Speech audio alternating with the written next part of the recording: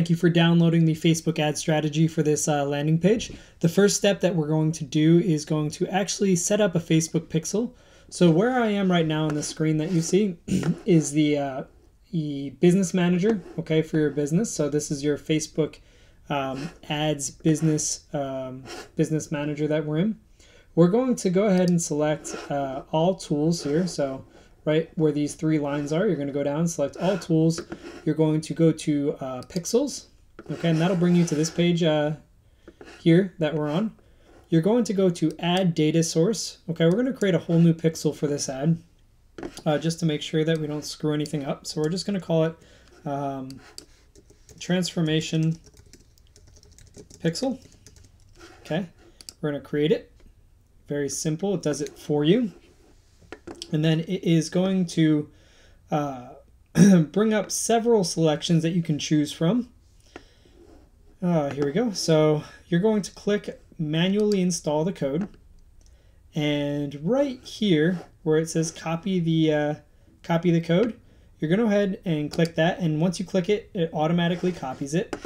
And real quick, I am just going to switch over to our landing page that you now have and hopefully set up. We're going to click edit page, go to our settings, and right here where it says tracking code, so here's where you're going to go ahead and paste that pixel right there. Nice and easy. Okay, go back to here, and then you can send traffic to the pixel. I actually have a separate pixel in this one, so you know what, we'll go ahead and I will put in the right one. Okay, so I'm just going to go ahead and copy that in there. I'll save it. Now I'm going to preview it. Okay, go back here, and I have to copy this. So that's just copying the actual URL that the pixel's in. I'm going to send some test traffic to it. It'll open it up for you and then just exit out. It's sending the traffic. And it should come back green in a moment.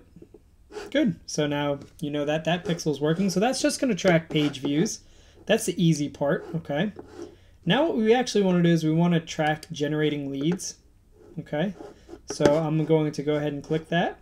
And you don't have to click send event parameters. You just go ahead, copy this. Okay. And you actually only want to, the way you track leads is you don't track it on the opt-in page, you track it on the thank you page. So I go ahead and I click edit page here, settings, tracking code, and right here in the footer, this is an old one but it's the same thing, I put it in the footer code, track the lead, and the header code I just put the same pixel that I had on the original page in there as well.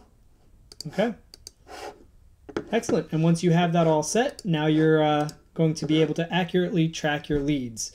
So you set up the Facebook pixel in the opt-in page, and then you set up the Facebook pixel in the thank you page, as well as in the footer code you track the leads. Okay, and that's how you set up your pixel. Very, very simple.